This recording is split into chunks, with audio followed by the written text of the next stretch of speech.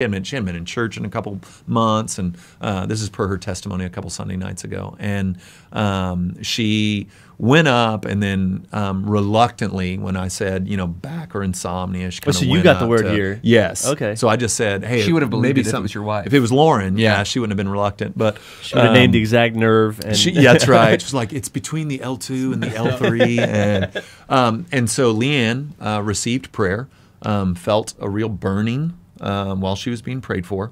And then as she walked out to her car afterwards, her mom said, hey, do you realize you're not limping or anything? You're not being super careful as you walk.